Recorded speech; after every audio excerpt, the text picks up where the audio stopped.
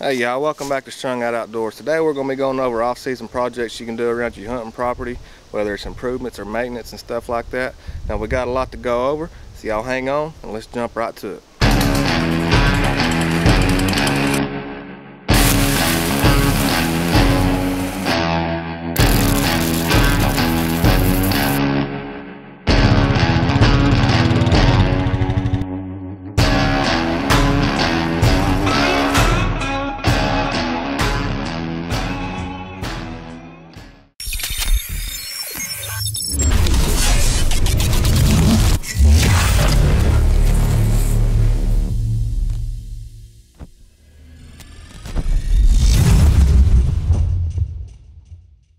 Well y'all, spring is officially here, and while most of us rather be out there chasing after turkey or ripping some lips on pre-spawn bass, there's a lot to be done out here in the deer woods too. Right now, does are preparing to birth fawns, and yearling bucks will be dispersing to find new home ranges, and this is the perfect time to make habitat improvements that will benefit mama and the fawns, or to attract and hold the newly dispersed deer. Now coming out of the winter months, the deer will be switching from survival mode over to growth mode, so their main focus will be on food. And as bucks are recovering from the rut and harsh winters, the does will be entering their final stages of pregnancy. This is also when the bucks start growing new antlers, so quality food high in protein are critical right now. And that's one of the things I love about clover. The deer love it, it's high in protein, and it's one of the first things that green up in the spring, and it's easy to maintain. With selective herbicides like cleth for grasses and butirac for broadleaves and an occasional mowing, clover is hard to beat. Now if you're one of those that don't have food plots, don't worry about it. You can still offer food and protein through feeders, natural browse, hinge cutting, timber thinning, and stuff like that. Now what I like to do is use a gravity feeder and mix corn and protein together, because usually the deer won't eat protein by itself to start off with, so I mix it at about a 75% corn to a 25% protein ratio and add a little more protein each time until the deer are eating just straight protein. Now pour in a little bit of corn, then pour in a little protein, take your hand or a stick, mix it up, pour in a little more corn, a little more protein, mix it up until your feeder's full. Now another important factor right now is minerals. Now mineral blocks alone won't grow bigger racks, but they're still important to a deer's diet at this time of year because they help a lactating does and a deer's digestive system. And deer are also craving salt at this time of year because of the sodium deficiency from the massive intake of water and potassium from all the green in their diet at this time during the spring and the summer. But for more information on deer minerals, I'll post it up here or put it down in the description below the video, or you can go back to my page when you're done watching this video and check it out. It's called Deer Mineral Comparison Test, and it goes over everything you'd want to know about deer minerals and growing antlers. Now everybody's property is going to be different and improvements are going to vary from land to land, so do your homework. See what improvements your property needs. Maybe your property offers food and water but it lacks cover, or vice versa. Or maybe your property is all hardwoods and the canopies are closed up, allowing little to no sunlight to reach the forest floor. Then you should probably consider doing some timber thinning. This will allow sunlight to reach the floor, promoting growth of new shrubs, berries, briars, vines, saplings, and stuff like that, and the deer love that. Now I know there's a lot of y'all out there who have properties that consist of wide open fields and it has no food and no cover, and you don't know what to do with it.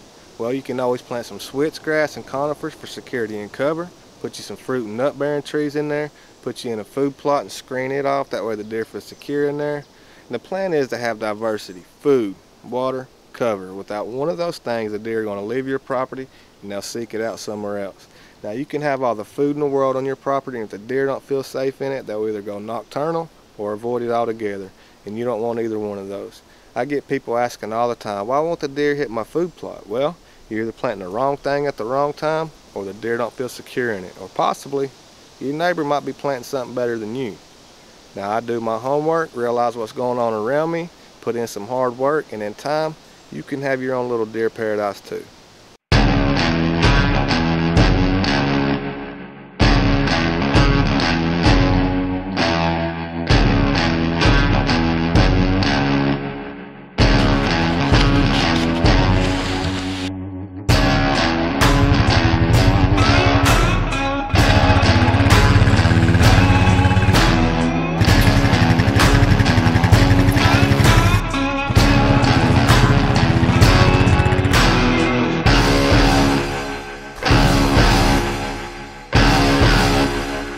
Alright, so what I've done is I went through here and I put Egyptian wheat through the back side of all this. That way it won't block out the The switchgrass, because of the position of the sun, the switchgrass will be in the front and the Egyptian wheat will be in the back. The Egyptian wheat will grow up this year, the switchgrass won't. It'll take a year or two for the switchgrass to get some height on it. And then next year I'll come back through. If the switchgrass is up to my liking, I'll just put switchgrass where the Egyptian wheat was. If not, I'll just put some more Egyptian wheat. Now if any of y'all go planting these switchgrass seeds, make sure you got your seeder set down really low, because these seeds are tiny. See that? About as big as a mustard seed. Alright y'all, I apologize in advance if the lighting's a little bit bad right here, but I'm trying to stay in the shade intentionally, because if you can't tell, I am cooked red as a devil right now. Me and Slayer was out doing some bass fishing all day yesterday, but today I'm down here trying to get this video done, and I got some seeds I need to get in the ground before it rains here in a couple of days. Now this overall video is just about doing off-season maintenance and property improvements. You know, some people's got some trees that's falling down on their deer trails that they need to get out of the way, or maybe you're creating new deer trails. Maybe you need to do some timber thinning and hinge cutting to get some browse done on the deer's level. You know, get your minerals out, get your protein and feeders out, or maybe you're putting in a food plot, or you're doing food plot maintenance. Now I've been doing a lot of that over the past couple of weeks that you'll see on this video. And when you see me coming down through the food plot on my ATV spraying, that's a selective herbicide called Clothodium. What that does is it allows me to spray this clover without harming it, but it'll kill all the grasses. And then they have something called Butarac, which will do the same thing, but it takes out your broadleaves, so it won't hurt your clovers. Now I've also sprayed some glyphosate on both ends of the food plot. And you see right down here down the middle, I sprayed it down the middle. And I did that because I'm going to be tilling this up, and I'm going to be putting in some Egyptian wheat and some switchgrass. Now I would have planted them together, but the switchgrass can't be, or the Egyptian wheat can't be planted when there's a danger of frost, so I'm waiting until now to plant them both together. And the Egyptian wheat will grow up tall this year, giving me cover this year, and the switchgrass takes a couple years to get going, and it has to go through a stratification process too. So that's what's going on here, and I'm doing that because this food plot is over 300 yards long, and there's deer that bed on both sides of it. The overall visibility of this food plot's on a pipeline, so you can see about 700 yards, but the food plot's 300 yards. Now, especially later on in the season, the bucks will come out across the pipeline, and they'll look down through here, and if they don't see any does, they'll keep on going. So this food plot barrier will be up, and they'll have to come through the screens and actually check in the food plot before they can keep on going when they're checking for does. And it's also just good for food plot security. So that's what we'll be doing. I'll show you a before and after video of the food plot maintenance. Right now it's full of grasses. The clover's not really released yet. So after I spray the Clothodium and mow it down, I'll show you after, and you'll see where the clover is just completely released.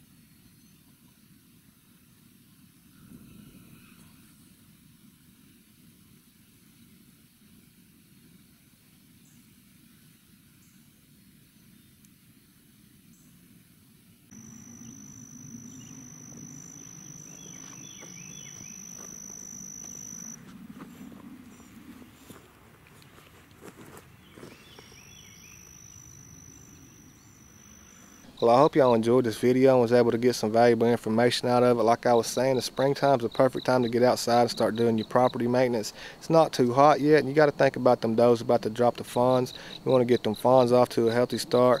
You want to help the mama does as much as you can. Likewise with the bucks, you want to be able to hold and attract them to your property when they're dispersing, and you want to get them antlers off to a good start growing. Same thing with your food plot. You want to get these under control before the summer grasses start taking over and choking out your food plot. Hey, if you ain't already, subscribe, hit that like button, comment down below, and we'll see you next time right here on Strung Out Outdoors.